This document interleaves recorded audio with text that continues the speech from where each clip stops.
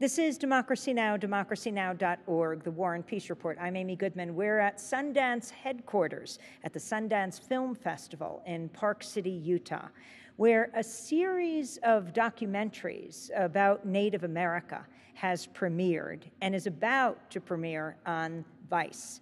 We're joined by the two filmmakers who are responsible for the series. Carson-Fox is with us. She is an Anishinaabe artist, activist, and host of this film series called Rise on Viceland. And we're joined by Michelle Latimer, who is Métis Algonquin descent, Toronto filmmaker, and an actress herself. In fact, she was a star on Paradise Falls, which was a soap opera years ago. And Michelle, I was really interested in this. I mean, this series is remarkable, the depth, the history you bring to this. But I want to go back in time to you being a soap star. You weren't identified as Native American in that series, were you, in the soap? No, I was actually playing a bisexual goth. Did you not want to identify yourself? It's interesting. Early on, it was a choice, actually. I wanted to be seen as an actress and not be pigeonholed as only being invited to play Native roles. And it was hard because I wanted to identify, but I was also advised maybe not to. And so I didn't. But then as soon as I did identify, it's exactly what happened. I got pigeonholed to play Native roles. So I think that's the stereotype that a lot of Native actresses come up against. And what were those roles? The Native roles? I played the love interest of Adam Beach in a TV series in Canada called Moose TV. Did you consider them positive, whole? Caricature, stereotyping? No, actually I did. I was on another show called Blackstone, and I also considered that show very, very positive and whole, absolutely. But the problem I had with television and being an actress is I didn't find that we were often telling our own stories as Native people, and I wanted to have more voice. So that's when I started to go behind the camera. And talk about that shift and what this means, how the two of you, with Viceland, conceived of the series. Well, basically, the first film I ever made was in relationship to some suicides that were happening in my community from Native kids that were coming from northern reserves where they couldn't access high school education, and they had to fly into a larger community and bill it with families they didn't know. And there was high rates of suicide because of that, and depression and substance abuse. And so there's fracturing of community, and it made me want to tell the stories from my own community. Vice actually called me. They said, we have this idea for this series. We've seen your other work as a filmmaker, and we'd like to ask you to come on board and produce and direct these films. And it was like a dream come true. So talk about this. I don't know if this has happened before, this kind of extensive historical and current look at crises, at battles like the standoff at Standing Rock. But you go so deeply into it, back centuries, looking forward and talking to the people involved. Yeah, I mean, when we started, we really wanted to go to the front lines of Indigenous resistance, and resistance meaning that it can take many forms, but obviously the most obvious one being occupation and literally putting our bodies on the line to stop these infrastructure, fossil fuel industries, mining, that kind of thing. And I think as Indigenous people, when you're telling your own stories, the kind of access you have is very different because you're in the community and people recognize you as also an Indigenous person, and you have an access that maybe a non-Indigenous person might not have. And so it gave us that ability to go deeper. I think it's a really good time to be telling these stories, and I don't think it's happened before. I don't think these things have been addressed. And that's why I wanted to do it in a platform like Vice, because millions of people are going to be able to learn about Indigenous resistance. So why don't we start off, Carson-Fox, with the first piece that you did, the first of the documentaries. The first piece being Oak Flat. So that was our very first episode that we went out on, and it was very interesting because the Oak Flat movement actually became a lead-in for many other issues, but what we saw there was a land grab. And explain, give us the context of what happened with Oak Flat in Arizona. Yeah, so basically Oak Flat is actually just outside of the San Carlos Apache Reservation, so it's actually considered federal land or parkland, but for the Apache people, that's where they believe it's one of their most sacred places. It's where they do their coming-of-age ceremony. So at the very last minute, there was a rider put in to the NDAA, the National Defense Act, and they put it in with only an hour before it went to be passed. So there was only an hour for everyone to read the entire bill, and it was slipped in, and that rider essentially gave away the land to Rio Tinto Mining Company. Now, let's talk about this, because the National Defense Authorization Act, what would that have to do with a private company, Rio Tinto, mining in Arizona? So basically it has to do with copper. So as soon as you get into copper, you're talking about resources to be used for defense, bullets. So it's very important for the United States to have these storeholds of copper so that they have the ability to make arms. And what happens to the Apaches who live there? Well, the Apaches are basically left to deal with the aftermath. They were not told that this was happening, and when they were notified, it was far too late to have any ability to do anything. So the Apache people were an afterthought for this decision. Senator McCain's role in this? Well, Senator McCain has a very complicated history with the Indigenous people, especially in Arizona, because he was appointed to represent Indigenous people and to be a part of negotiating their voice within the state. So, you know, I think that it was very clear that he had a predetermined plan for every decision he was making for Indigenous people, and all of that was informed by his own political platform and his relationships with companies like Rio Tinto, who is a huge funder of his political work. Yeah, it was one of the top contributors to his campaign, Rio Tinto. So there's obviously, you know, a problem here. You've got someone passing, who's in a powerful position in government, passing a bill that is actually backdooring profit into a company that's like basically supporting his campaign. So the level of corruption is quite daunting when you actually get down to it. So describe the resistance that you document in Rise. Yeah. So with the Apache Stronghold, we see a really grassroots movement of Indigenous warriors who are coming together to occupy. So that occupation is a really simple but powerful tool. So simply by occupying land and putting their bodies on the line, they are reminding everyone that this is the land that is sacred to them. So I think with Apache Stronghold, it was very interesting because I saw a very well-versed leader like Wensler Nosey who was leading these young people, and then you see these warriors who are literally quitting their jobs and everything else that's in their lives and coming to occupy space and standing for the land. So the Apache Stronghold is also a special group of people because they also protect Naylin and Wensler so that they can do their work and continue to fight for Oak Flat. Let's go to a clip from Rise. Roy Chavez, former mayor of the neighboring town of Superior, is one of the many non-Indigenous supporters of Oak Flat. He opposes the mining methods resolution is proposing and has offered to show me what will happen to Oak Flat if the mine goes through. Roy? Hi. How are you? Good. How are you doing? Good, good. I'm born and raised here. My family worked in the mines and such, and we've all had and been affiliated with the companies in the industry throughout the region. Serving as mayor, I actually got involved politically here when the mine first shut down, the Magma Copper mine in 1982. Magma Copper laid off between 1,200 and 1,400 employees here at the Superior mine in one day. And that's pretty significant in this small region, you know. So I have something to show you in reference to the project, and really what it is, it's an animation. This is the mining method they're going to use, block cave mining. They're going to take the ore out from underground and create these voids. And it's like taking an hourglass and turning it over. And as the material falls, you see the cone, right? This is the subsidence area. What is subsidence, right? What does that mean? Subsidence is the cave-in of the surface. 2.5 miles wide, 1,000 feet deep. The Eiffel Tower would fit at the bottom of this, and you could see the tip of it from the outside areas here. If you were to think in context of this page, this paper, that's what we extract. That's the profit. The rest is waste. 1% is the profit. The rest of this has to be placed somewhere. We used to put this back underground. That's what's called cut and fill. Where do you put the rest of this paper? If you're not putting it back underground, you've got to put it on the surface.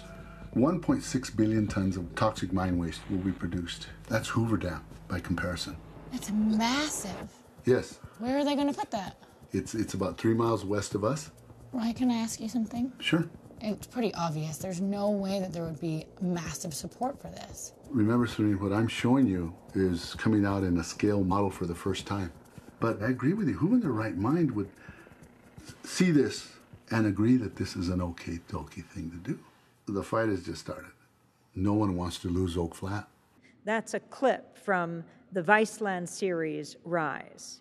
And Michelle, it's not only Senator McCain. Senator Flake also has a interesting history when it comes to mining in Arizona. And water, yeah, absolutely. It's interesting because Raul Grijalva, who we do talk to in the film, he was the only Arizona congressman who voted against the rider, and it was interesting because at that time when we were filming, Bernie Sanders stepped in to introduce a sister bill into the Senate. So we had bills in the Congress and bills in the Senate that were trying to stop what was happening to Oak Flat. And Senator Flake was a lobbyist for Rio Tinto before he became senator from Arizona? Sorry, I should have mentioned that. Yeah, he was a lobbyist for Rio Tinto before he became the senator. And so him and McCain working together to get these bills passed, I mean... And what is Rio Tinto's history in Indian country? Yeah, Rio Tinto is one of the greatest human rights abusers in the world for resource companies. And they're very pervasive. You know, I was in a small airport in northern BC, and I saw an office for Rio Tinto, and I thought, what are they doing with professional offices in an airport? And this was British Columbia. In British Columbia, in the very area that we're seeing the LNG terminals and that kind of thing. So liquefied natural gas. Yeah, absolutely. Mm-hmm. And what were they doing there?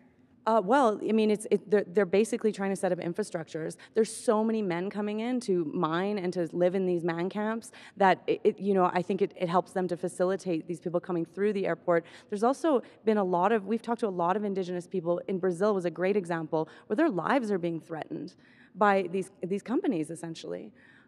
Now, talk about the overall resistance from this area of Arizona, from Oak Flat to the standoff at Standing Rock, which you have 2 of your documentaries about.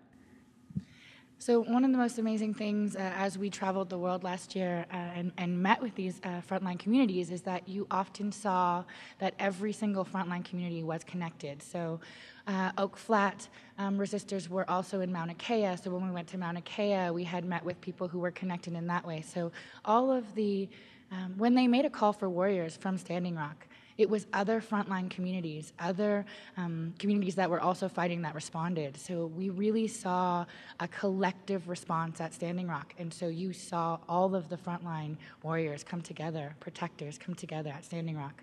And of course, Standing Rock, the Standing Rock Sioux tribe in North Dakota fighting the $3.8 billion Dakota Access Pipeline that would go through North Dakota, taking the fracked oil from the Bakken oil fields through South Dakota, Iowa, Illinois, then link up with a pipeline to the Gulf of Mexico.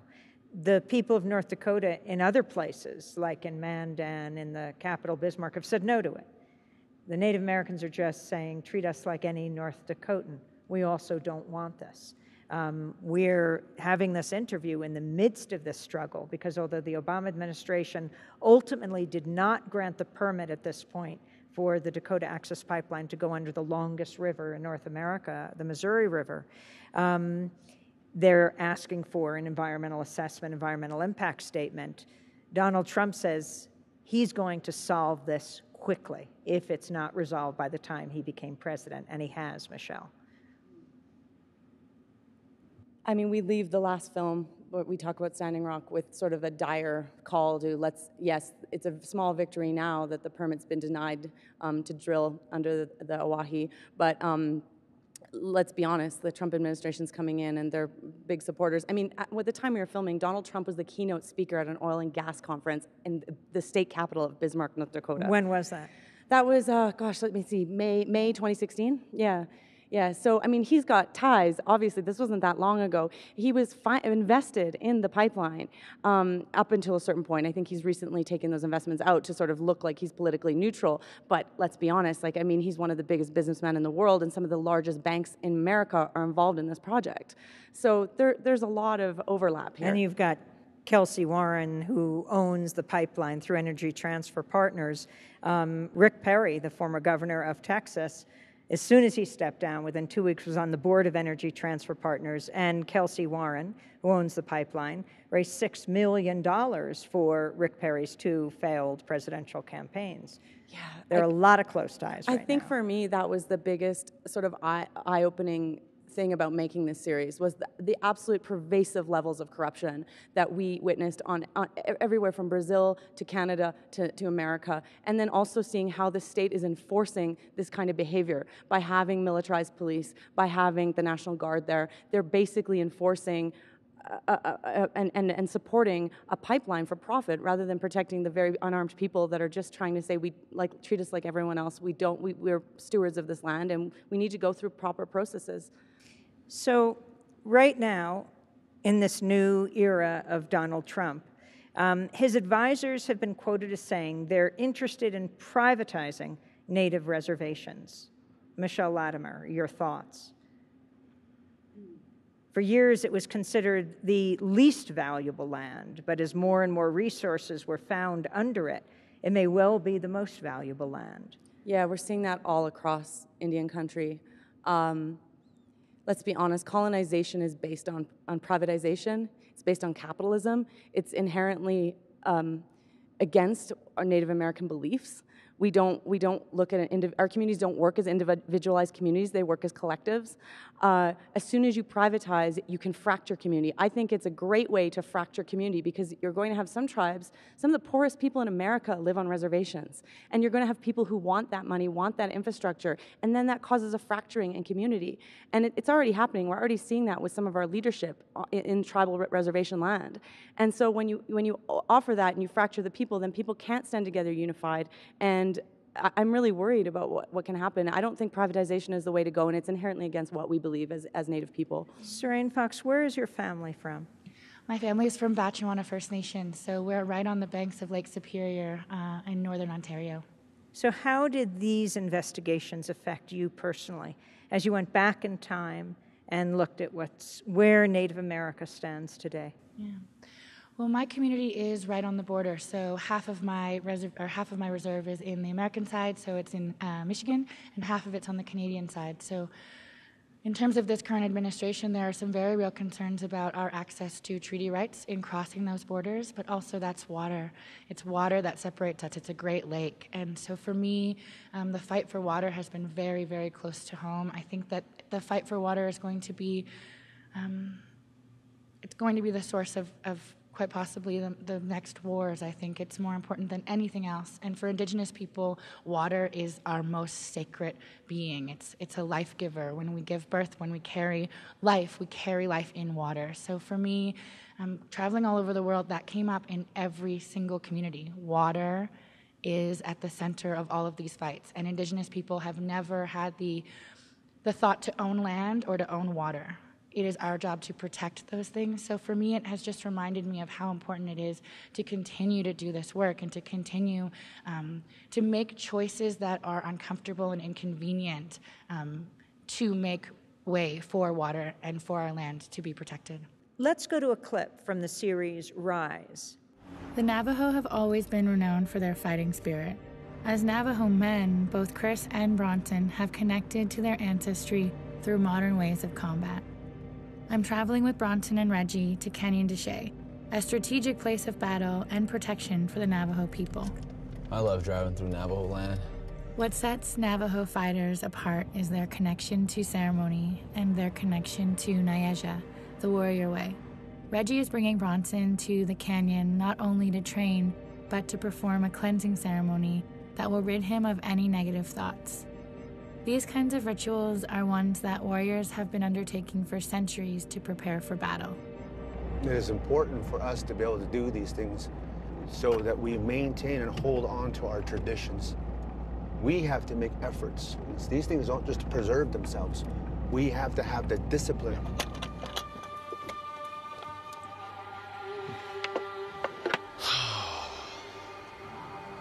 Wow. Spectacular. Some webs shining around. What do they do with those spider webs? For a female baby, they'd rub a spider web on the arm and hands to ensure that she be an excellent weaver. That's right. Oh, look at that.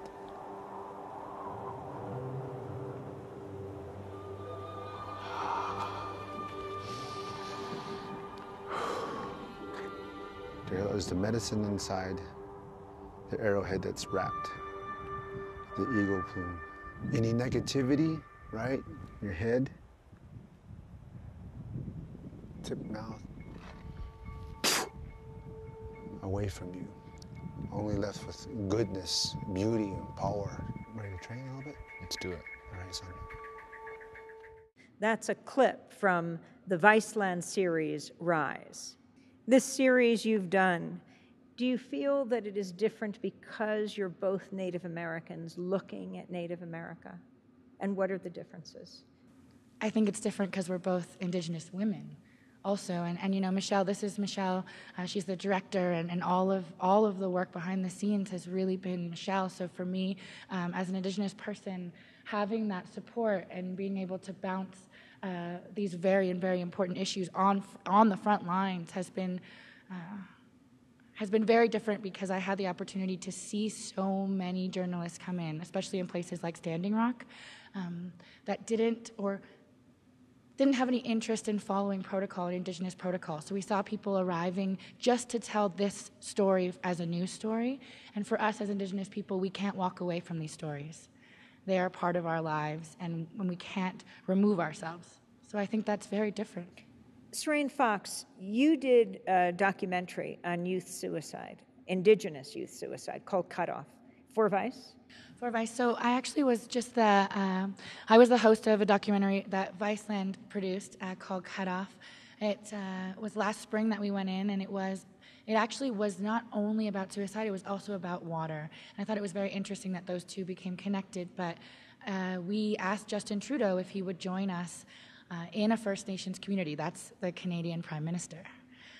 And so we flew him into a remote community, and he did join us for an entire day on Shoal Lake 40, and we allowed the opportunity for the community to talk directly to him. So we delivered water, door to door. He got to see the way that the infrastructure is affected there. So in Shoal Lake 40, they have been physically removed from the rest of Canada. That's how they describe it. And so their land base was cut off from the mainland so that an aquifer could go in to deliver water to Winnipeg. And by doing so, they lost all the ability to connect to regular infrastructure, and the Canadian government did not take care of that. So they've been waiting for a bridge over to mainland for almost 30 years. Let's go to a clip from Cut Off.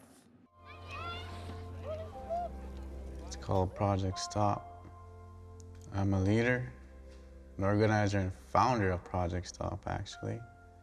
It's to create awareness, to get people together, to be a family.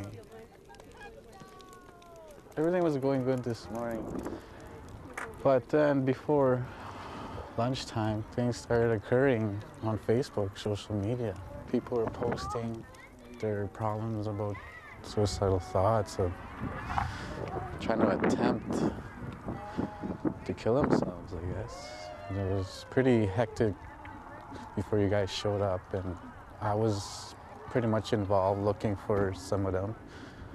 Started driving around and started to look places of where would they be, and everybody took action and tried to look for these kids that were doing that on Facebook. But as of now, they're okay, they're all right. They're getting treated, they're gonna get professional help. Everybody was overwhelmed by it, sad, and I was too, very worried, and I can't believe that it's still happening. The suicide epidemic on reserves might be something that people are talking about right now, but suicide has been an issue within First Nations communities for a long time. When you are a member of a community that doesn't have any access to basic necessities, you feel like you are less than. In Manitoba, 62% of First Nations children live below the poverty line. It's like being in a prison in general population. And then you have some communities that just keep getting put in the hole. They just keep getting put in isolation. And they're just given exactly enough to survive. And it's perfect. It's a perfect scenario. Because eventually, if you stay in that scenario long enough, you start killing off yourselves. And then you're not a problem for the government anymore. That was a clip from the documentary Cut Off. And why the youth in particular committing suicide? So we looked at youth suicide in Cross Lake, which is also a remote community. And I mean, we can look at all of these issues. We can talk about all the political backstories. But what we're really seeing in Indigenous communities is the direct link to what it means to be a survivor of cultural genocide. So the youth who are suiciding right now are the generation that we are seeing, the first generation who has not been affected by residential school, but yet they have, because they are the ones that feel as though they are not able to live as Indigenous people. And so they always say it takes 3 generations to commit genocide, and that's that 3rd generation. And explain what you mean by residential school. Residential schools were schools that the government used to forcibly remove children from their homes and to assimilate them into what they called society. But what it did was it removed all of their culture. Children were taken from their homes. They were put in boarding schools. Their hair was cut. They were forbidden to speak their language. And they were abused, and there was rampant sexual abuse. And many children also died at the hands of nuns and priests in these schools. And yet you're talking about a suicide rate in the generation of children that were not put in residential schools. So I call myself a survivor of residential school. All my aunties, my grandmother went to residential school, my father's grandmother, and my father also suicided when I was 15. So for us, there is no disconnect between the youth suicide and who we are. If you ask any Indigenous person, they will probably be able to tell you a close link of someone they've lost to suicide. It is not something that we talk about that is separate from us. Suicide rates in Indigenous communities are some of the highest in the country, if not the world, and we are all deeply affected by it. So for me, suicide is so close to home that I can almost see it as the blanket of grief that has to be removed before we can rise up as Indigenous people, and we're just starting to peel that back. And Michelle Latimer, you did a separate film about youth suicide, an animated film. An animated film, and the reason it was animated, actually that film premiered at the Sundance Festival in 2011, and that film was animated because I was actually going to make a documentary about youth at an Indigenous school in my community, and those youth are mostly flown in from Northern Reserves because they can't access a high school education where they live. So they're flown in, they live billeted, often with white families, separated from their own community, their own family, and they go to this school. And I noticed that the art class there was doing really innovative, politically charged work, and I wanted to show those kids. And just when I got the financing to make that film, one of the kids suicided, and I couldn't make that film. And so that's why it became an animation, because I wanted to show the intergenerational effects of violence and this residential school, the history of residential schools. So I made it into an animated film that looked at that. There's actually subsequently been an inquest into the deaths of some of the kids at the Dennis Cromarty High School in Thunder Bay, Ontario in Canada, because of the rates are so high, and it just keeps happening. And they want to know why. And Surain, how did you survive your father's suicide? Well, I have an incredible mother who has been working frontline communities, and she's a therapist and a healer. So I had an amazing support team, but I think that what you have to realize when you're dealing with suicide is that you have to remove it from yourself. So I had to learn that, I had to learn my dad's story. And so by learning all of the things that he had gone through, he was placed in foster care at a very young age. He turned to drugs and alcohol like many Indigenous people do to deal with his pain. And so I had to completely relearn who I was from that side. And as soon as you see someone like that, you remove all of the anger and you remove all of the judgment. And so now I know that I have an opportunity to give other people the kind of hope and support that my dad didn't have in his final days. And so for me, doing this work is a direct way for me to recover, continuously recover, and change the narrative as an Indigenous person. I wanted to ask you finally about Leonard Peltier and what he represents as we move into the Trump administration. And the last act of President Obama, he granted clemency to hundreds of people, among them people who were political in prison. Oscar Lopez Rivera, the Puerto Rican independence activist, among them. But although Leonard Peltier saw this as his last chance in prison for 4 decades, Native American leader, found guilty of 1975 of killing 2 FBI agents on the Pine Ridge Reservation, a crime he says he did not commit. Though it was on President Obama's desk and had been on President Clinton's desk before that, he did not take action in Leonard Peltier's case, a disappointment to so many. Your thoughts on Leonard Peltier and what he means for people as you travel the country talking to Indigenous communities? There was a lot of hope that he would be granted clemency, and I think to see that hope dashed was devastating to many of us, but also not super surprising either, because it speaks to a history of, and it's no coincidence that Pine Ridge, that was Wounded Knee. That was the same land we're talking about that the Dakota Access Pipeline is going through right now. It's the same people. It's the Great Sioux Nation, the Achetishikon, and I think there's no coincidence that this is happening on the same landscape. And so to see, our struggle seems to be one where we get these little grains of hope and then they get taken away. But we are resilient and we will continue moving forward. But Leonard Peltier represents basically hope and a will to move forward, because he continues to speak out. He continues to give messages of hope to the frontline protesters, protectors. He's just he's an inspiration to me, but it was devastating to see that he wasn't granted clemency.